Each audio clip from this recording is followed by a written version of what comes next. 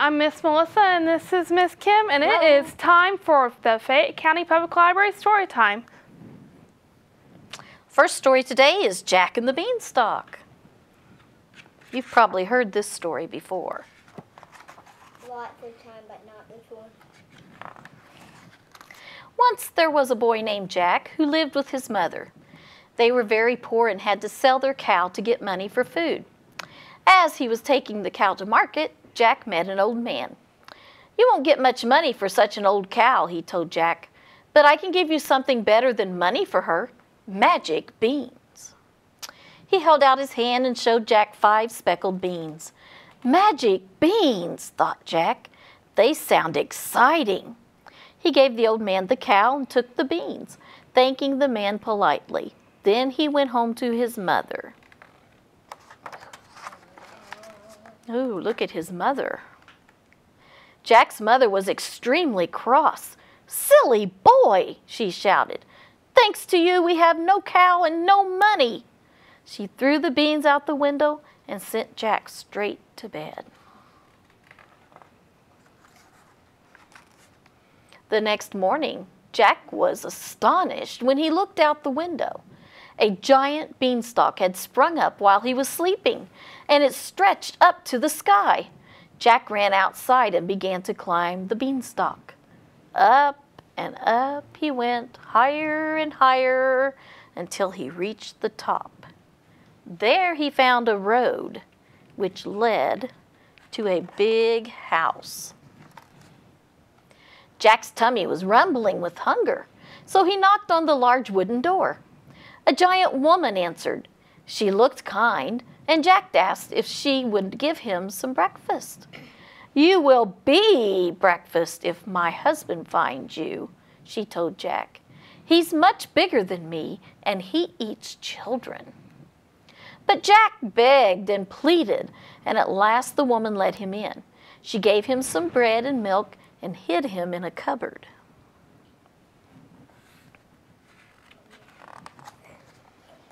Soon, Jack heard loud footsteps and felt the cupboard shake. The giant man was coming. Jack heard him roar. "Fee, fi, fo, fum, I smell the blood of an Englishman." "Don't be so silly," the giant's wife said. "You smell the sausages I've cooked for your breakfast. Now sit down and eat." After wolfing down 3 plates of sausages, the giant asked his wife to bring him his gold. She brought 2 big sacks filled with gold coins, which the giant began to count. But he was sleepy after his big breakfast and soon began to snore. Jack crept out of the cupboard and grabbed one of the sacks. Then he rushed out of the house along the road and straight down the beanstalk.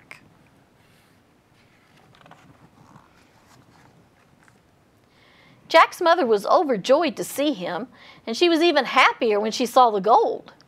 They lived well while the money lasted, but after a year it had all been spent. Once again, Jack and his mother had nothing to eat. "Don't worry, Mother," said Jack. "I'll just go back up the beanstalk to the giant's house." And so he did. Just as before, Jack knocked on the door and begged the giant's wife for something new to eat.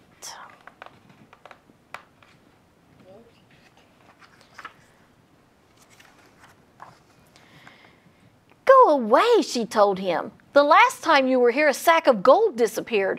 My husband was really cross." But once again, Jack begged and pleaded, and at last she let him in. She gave him some bread and milk and hid him in the cupboard. Soon the giant stomped in, bellowing, "Fee, fi, fo, fum, I smell the blood of an Englishman." "Nonsense," said the giant's wife. "You smell the yummy soup I've made for your lunch." Peeping through a crack in the cupboard door, Jack saw the giant slurp down a big barrel full of soup and heard him tell his wife, "Bring me my hen."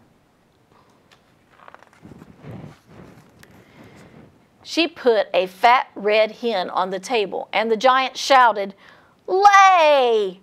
And to Jack's amazement, the hen laid a golden egg. Jack waited until the giant was asleep. Then he jumped out and snatched the hen. Fast as lightning, he dashed out of the house, along the road, and down the beanstalk. Jack and his mother lived very well on the money they made from the hen's golden eggs. But Jack wanted to climb the beanstalk one last time. He knew the giant's wife would not let him in again, so when she wasn't looking, he sneaked into the house and crawled into the cupboard. Before long, the giant came crashing in. "Fee, fi, fo, fum, I smell the blood of an Englishman," he thundered.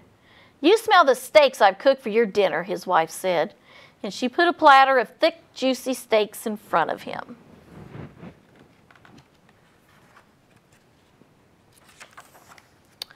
After gobbling up the steaks, the giant took out a golden harp and said, "Sing!"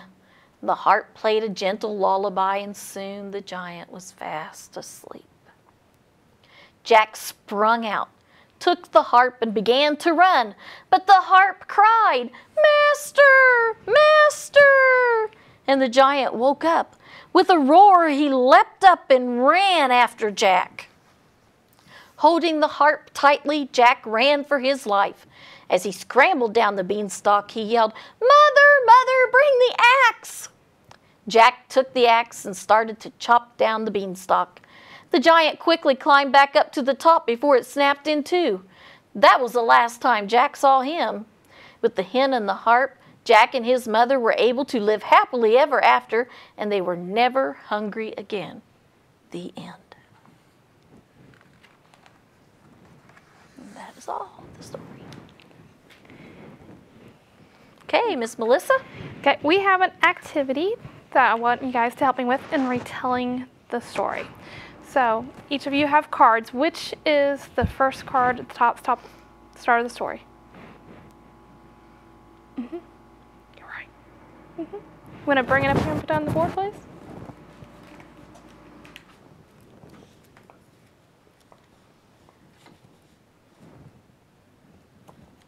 It's Jack and his mother and the cow.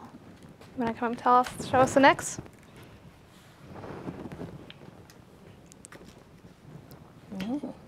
And it's Jack and the cow, and do you remember who it is? The peddler? Right. What comes next? No. Yes. Jack, throws the beans outside? His mother does. Or his mother throws the beans outside. I kind of got mixed up a little bit. She throws the beans outside. Do you know what comes after the beans are thrown outside?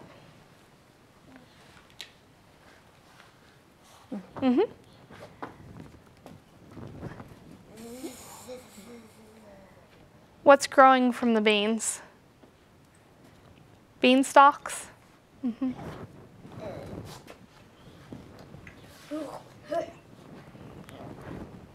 What are we going to do with the beanstalks? Climb up them?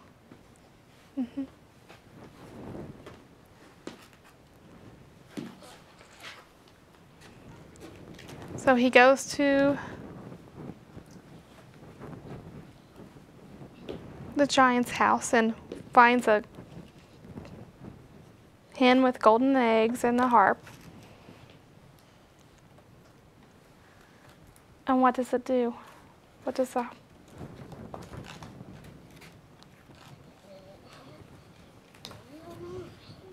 lulls him to sleep? And Jack runs away with the harp and the hen.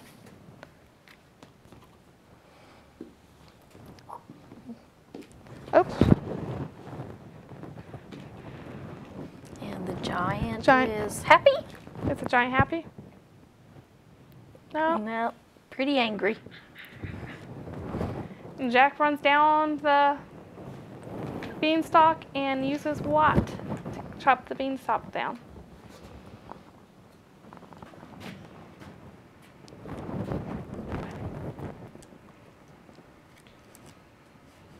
All right.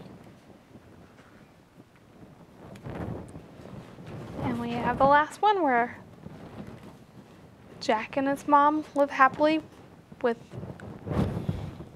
the hen to help them.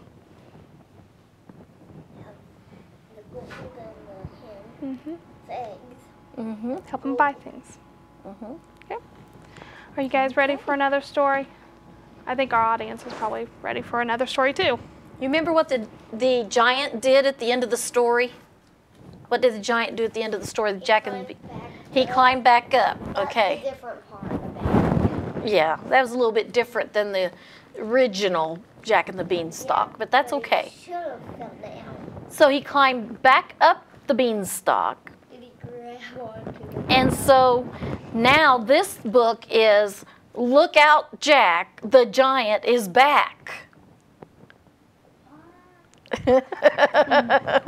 Yeah, look at that. Look out, Jack, the giant is back. Well, you last heard of Jack. He had outsmarted the fee-fi-fo-fum giant and made off with the bags of coins, the hen that laid golden eggs, and the magic harp that could sing so pretty. That old giant lay dead at the bottom of the beanstalk. Or, from our story we just read, the giant just climbed back up. So you thought that was the happily ever after end of that, right? You really did. I can tell. Wrong. Not more than 10 minutes later, that giant's big brother showed up. He was something fearful, twice the size of the little one, 10 times as nasty, and as ugly as slug pie. He started tying a rope ladder together so he could climb down and get Jack for what he'd done. Lickety-split, Jack and his mama packed up the coins and the hen and the harp, then hopped on a boat to America, where Jack bought a nice little farm in the mountains of North Carolina. That old giant will never find us here, Jack said, and settled down to raising the prettiest prize-winning roses you've ever seen. Life was good and peaceful and oh so fragrant. Until one day in August, when it was so hot Jack had to pack the hen in ice to keep her from laying hard-boiled eggs instead of golden ones. He'd just finished the job and was having some lemonade on the front porch when there boomed a deep, angry thundercloud of a voice. Wham, blam, hickety-hack. I'm gonna get that boy named Jack. He now be living, but soon he'll roast. I'll spread him with mustard and eat him on toast. Uh-oh, said Jack. Uh-oh was right. Standing there atop a mountain, glaring down at him with mean green eyes was you-know-who. Who is it? other giant. The other giant. What's this? Give me the money, Jack, the giant demanded, and the hen, and the harp too. Bring 'em to me now, or I'm coming down to get 'em, and it won't be pretty. Jack looked around. No chance of running for it. He was caught red-handed, which would have made most folks as nervous as a duck in the desert. But not Jack. He waved real friendly-like and hollered, "Be right there, Mr. Giant." Oh no. Then right quick, he and his mama put together a little picnic for the occasion. 373 platters of southern fried chicken, 600 pounds of mashed potatoes with gravy, huge heaps of boiled okra, fried green tomatoes, and coleslaw. 1,000 biscuits with sweet cream butter and strawberry jam, 99 gallons of tart apple cider, a red checked tablecloth to spread everything on, and a dozen of his finest, most fragrant, long-stemmed roses for his centerpiece. That's a lot to eat, isn't it? All of this, plus the coins, the hen, and the harp, Jack packed onto his 2 mules, Thistle and Thorn, Then up the path he went, whistling like he didn't have trouble in the world. Because you see, Jack, being as smart as a tree full of owls, had a plan. As soon as Jack got to the top of the mountain, the giant started in again. Wham, blam, hickety-hack, I'm gonna get that boy named Jack. He now be living, but soon he'll roast. I'll spread him with mustard and eat him on toast. Then the giant stood back with an evil, gap-toothed grin, waiting for Jack to fall all over himself, trembling in fear. But Jack smiled and said, "Nice to meet you too, Mr. G." "Maybe you didn't hear me right," the giant grumbled. He shouted so loud windows rattled clear up in New York City. Wham, blam, hickety-hack, I'm gonna get that boy named Jack. He now be living, but soon he'll roast. I'll spread him with mustard and eat him on toast.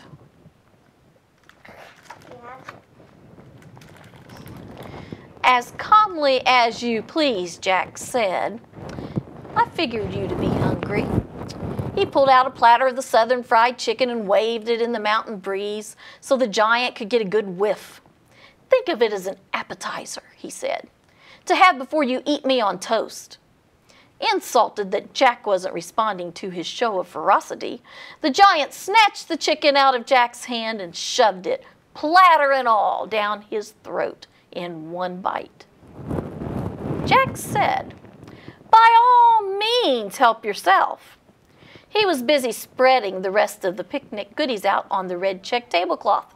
"But tell me, where do you think I should put the roses?"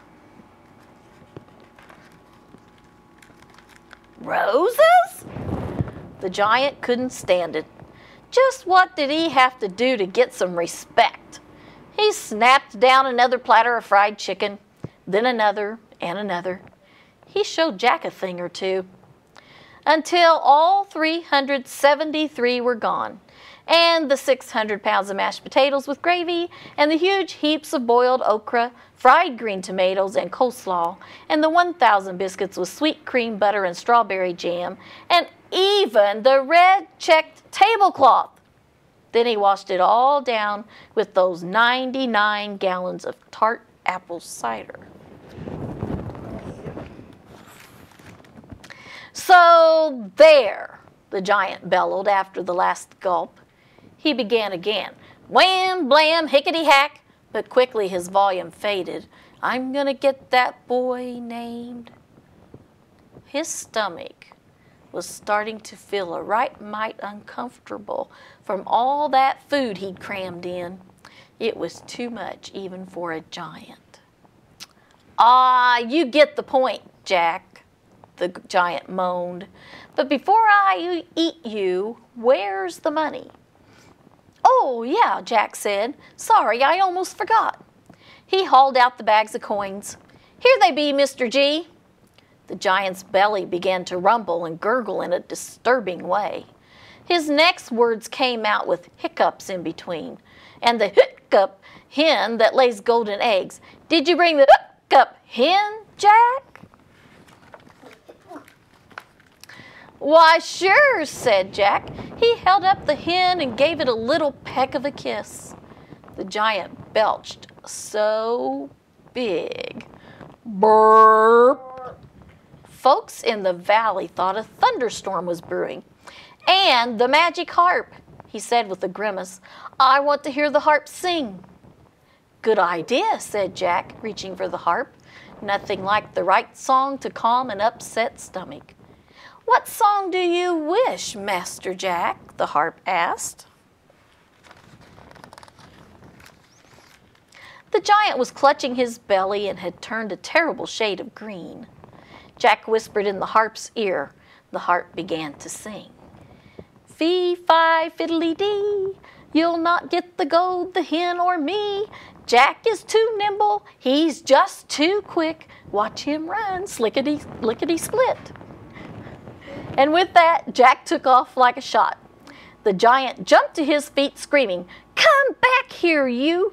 but quickly doubled over in pain. It looked like Jack was going to make a clean getaway, just like he'd cleverly planned.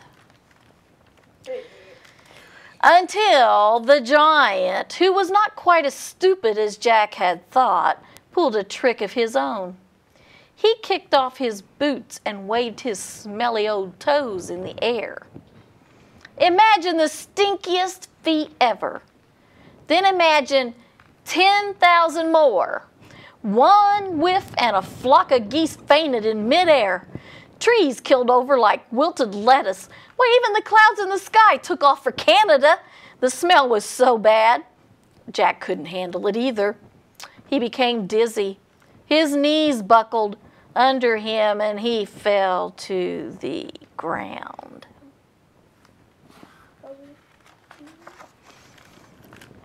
And so this story might have tragically ended with Jack spread with mustard and eaten on toast, and the coins in the hen and the magic heart back in giant land, if Jack hadn't been such a quick thinker.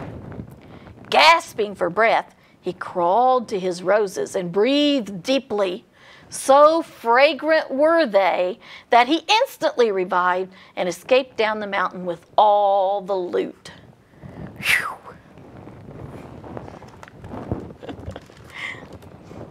The giant became madder than a rained-on rooster.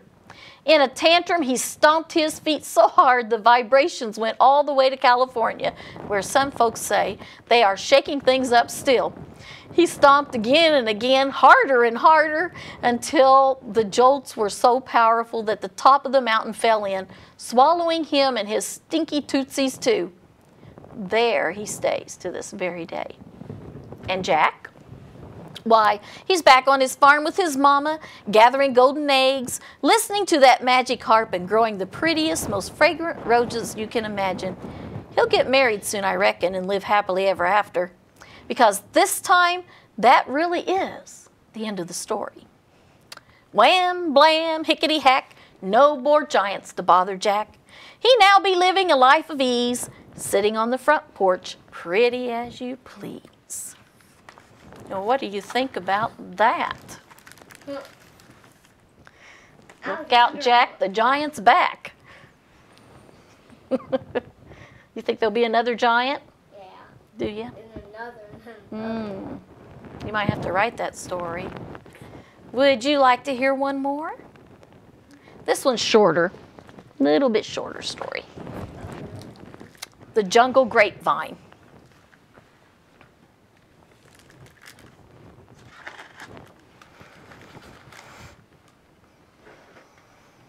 No more Jack stories. Turtle and bird walked under the African sun. Turtle has an interesting shell, doesn't he? The watering hole is always good for a laugh, Turtle said. But lately the humor has been drying up.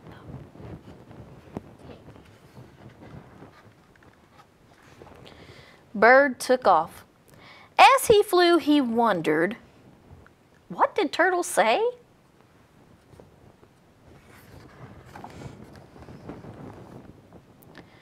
Bird saw elephant. Bird said, I just saw Turtle. He told me the watering hole is drying up.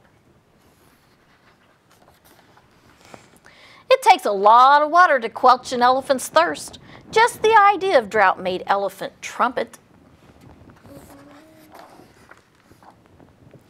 Elephant's trumpeting woke up Snake. What's so exciting, he asked. Elephant bellowed.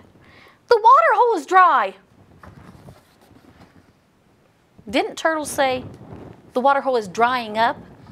And now the elephant said the watering hole is dry? Snake slithered off to see for himself.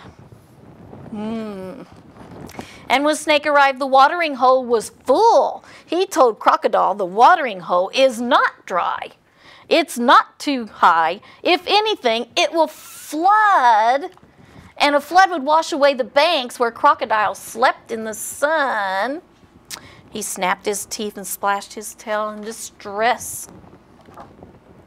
Crocodiles splashing spooked a flock of flamingos.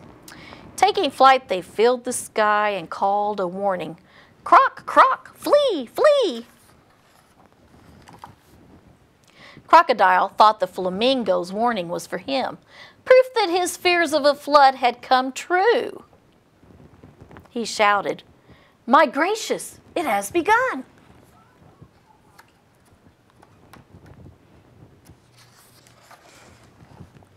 Gazelle was startled by the ruckus. She sprinted off across the plains. Do you recognize all these animals? Gazelle saw Lion on the prowl. To save herself, she repeated what she thought Crocodile had shouted. Gazelle exclaimed, "The migrations have begun!" Is that what they said at the beginning? No, what was it they said? The water hole is drying up. The watering hole is drying up. For Lion, the migrations of zebras and wildebeest herds meant easy hunting. He trotted off to the watering hole to catch his dinner. Of course, there were no zebras and no wildebeest at the watering hole. Instead, Lion saw Hippo. Lion skulked back into the bush, grumbling, "Don't believe everything you hear." Just then, Bird swooped down. He landed on Hippo's rump.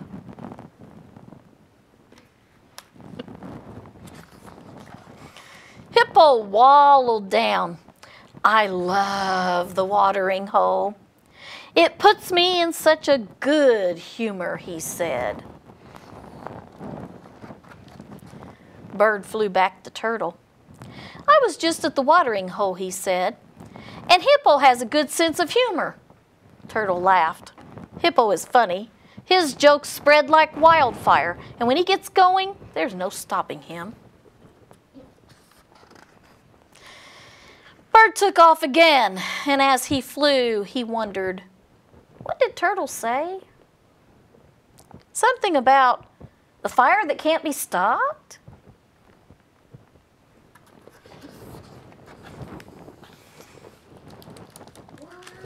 What? Do you believe everything you hear? Good idea. I wouldn't believe everything I hear either. Well, we just want to take this time to remind you that there's activity sheets available at the library, so just stop by and pick them up. And we'd like to thank you for joining us for Story Time, and we will see you next time. Bye-bye. Bye.